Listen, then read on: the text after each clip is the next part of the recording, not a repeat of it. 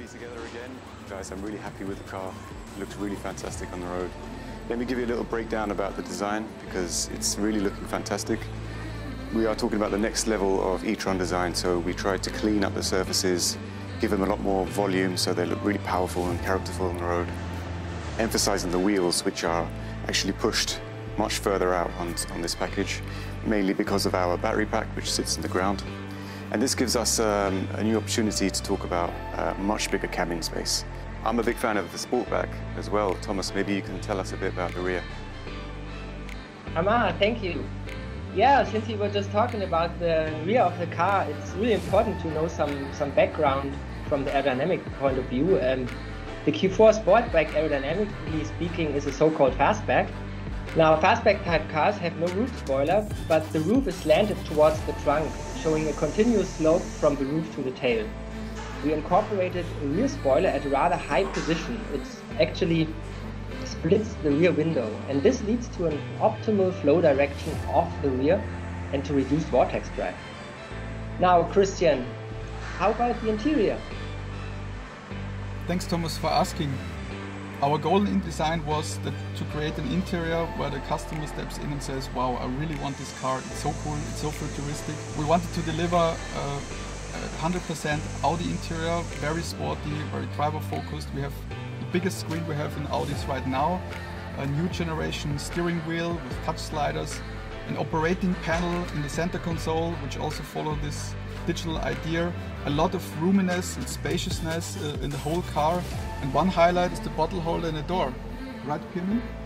Yeah, Christian, thanks for mentioning. So what we were able to do is in every door panel you can store up to 1 liter, even 1.5 liter bottles, very easily for you to reach. So a quite cool everyday feature. I'd like to show you some color and trim highlights. For example, on our interior applications, on the wood, we focused on an extreme 3D haptic. On our aluminium, we divided this big surface with 2 different graphics. And for the very first time, we show our new Audi rings in the interior, which correspond to our corporate Audi identity. Out of all this waste, which consists of recycled PET bottles, recycled granules, we create a top and a bottom material, which together in the carpet is an 88% recycled material. In the total interior, 31% together with the rear shelf is recycled, but there's more. I would like to show you one of the coolest design features in exterior of the Q4 e-Tron. It's a new headlight design, and it's the first time ever that the customer can choose between 4 different DRL designs. This is our favorite. It has a black pupil in the middle. It's a strong character. Number 2 is a more sporty one. We call it the checkered black graphic. And number 3 is a classical Audi design with an L shape. And then we have number 4, it's a more reduced one with a strong bright pupil in the middle. I hope that you're fascinated of the all-new Q4 e-Tron like we are.